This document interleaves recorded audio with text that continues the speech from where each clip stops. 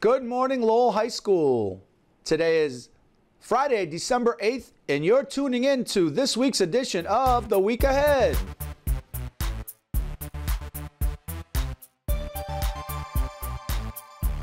Hey everyone, if you're a senior and you're thinking about going to college, look no further, because this week coming up we have Express Decision Week. What does that even mean? That you can get an answer on the spot from over 15 different colleges and universities that are going to be here on campus. So sign up in Student Support Services if you want to apply to college and you want to know right away if you can get in. There's not a lot of schools that do this, so take advantage of it. Go to Student Support Services and sign up. Now let's take a look at the Dual Enrollment Early College Symposium, where you're going to get to meet our students who are going to share their vision for education. Let's check this out. At Lowell High School, there literally is something for everyone. We have clubs, after-school programs, and one of the interesting and most popular programs we have that is currently growing right now is our early college programs and dual enrollment programs. Within those programs, we also have pathways where students can choose different types of career fields of interest and really get focused on those fields just to see if they're interested and to build some experience and exposure to the world of work and careers. One of those careers that we have a focus on is education. We're here today with two students to talk to us about the education pathway at Lowell High School and why they're in it. Hi everyone, my name is Maureen. I'm from Seahouse and I'm a senior at Lowell High School, and I went to the Robinson Middle School. Hi, my name is Sebastian. I'm a senior in B House and I went to the Sullivan Middle School. Both of our students here are here today because they're in the education pathway. Within the education pathway, students have various fieldwork experience, they take classes, but instead of me talking about it, I want you guys to talk about it. So tell us, why don't we start with Maureen? Maureen, tell us a little bit about the education pathway and why you chose to be in that program. The education pathway is just a pathway that mainly focuses on the art of teaching and just education in general. And I chose that pathway because I think it's important to just see representation in the education system and to figure out ways where I can see myself and my peers that look like me in the classrooms. Similar to what Maureen said, it's very empowering to be in the classroom where everyone else wants to be an educator as well. And it's able to let us grow and truly see if education is for us. So one of our courses under the education pathway is teaching an inclusive classroom, and we have done a couple field visits to the Bailey Elementary School. So it's really lets you observe and actually see all the behind the scenes of teaching, and we also got to implement and instruct a lesson to a group of third graders. What are some things you learned about teaching that you didn't know before you took these classes or had these experiences? I learned about teaching that there's actually a really great disparity in test rates between marginalized groups, and I know that in Lowell High specifically that teachers have found ways to try to combat this disparity, so I think that's pretty interesting and unique. I found it interesting that we learned about Bloom's taxonomy. So it's basically a hierarchy of needs, and it's basically helps students and teachers achieve mastery in for an objective or concept. What could you tell us about the symposium that happened at UMass Lowell in the education pathway? So all of us got together as a class at Coburn Hall at UMass Lowell, and we each had a poster, and there's different people walking around seeing the posters, and it kind of just put everything we've learned in teaching an inclusive classroom onto a poster. So all of that, we wonder what we've learned and how the class makes us feel and our dream for education.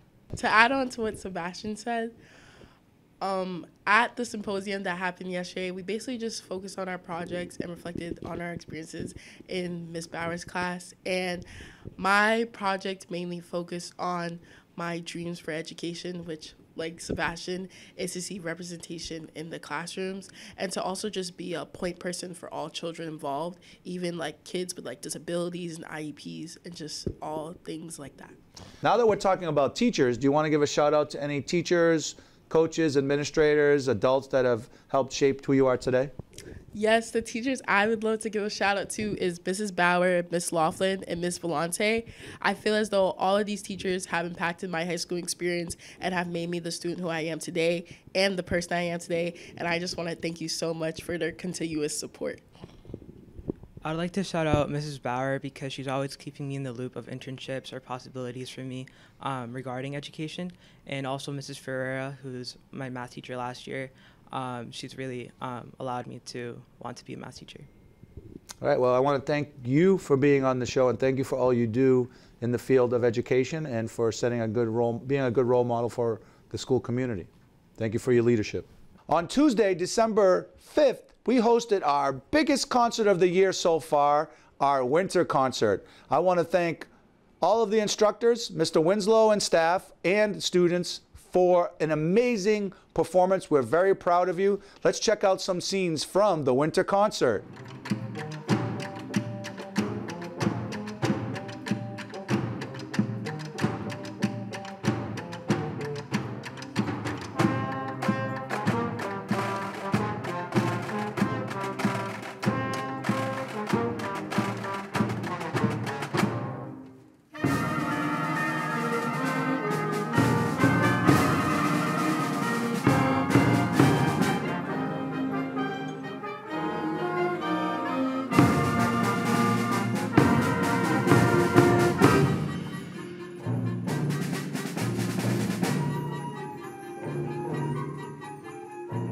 For those of you who want to watch the full concert, it's available on our YouTube page. So stay tuned for full concerts, basketball games, sporting events, and other LHS activities on our YouTube page.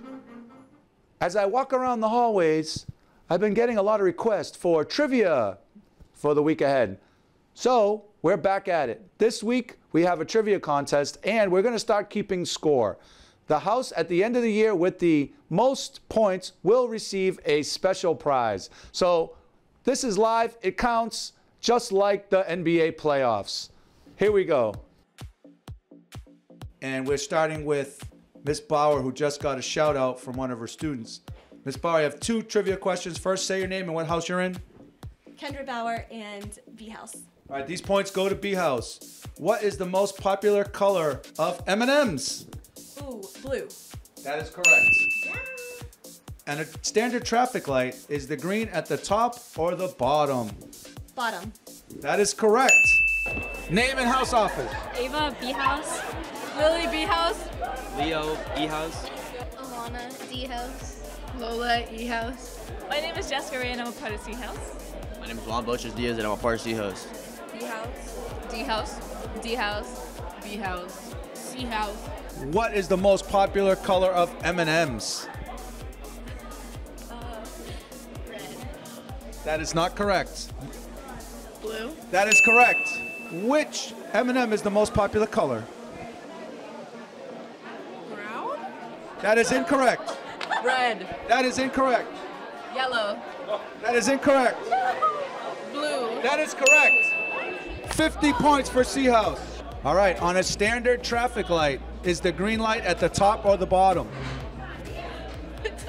That is incorrect. On a standard traffic light, the green light is at the top or the bottom? The top. Are you serious? It's at the bottom. Judges, we accept that answer. The standard traffic light, the green light is at the top or the bottom? 5, 4, 3, 2, 1. Final answer. That is correct. Lola, what show has an ice cream shop called Scoops Ahoy? Stranger Things. That is correct. What show has an ice cream shop called Scoops Ahoy? I have no idea. Chip Ahoy. SpongeBob. Stranger Things. Stranger Things is correct.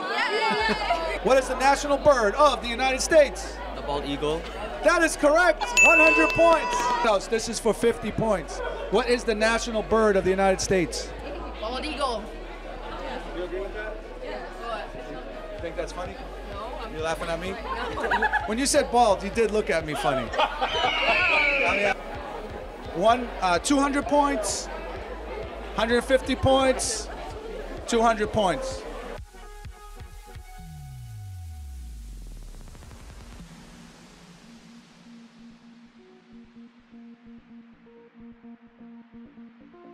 Well, I want to thank you for joining us on The Week Ahead. I hope you have a great weekend, and we'll see you next time on The Week Ahead. Have a great weekend, everybody.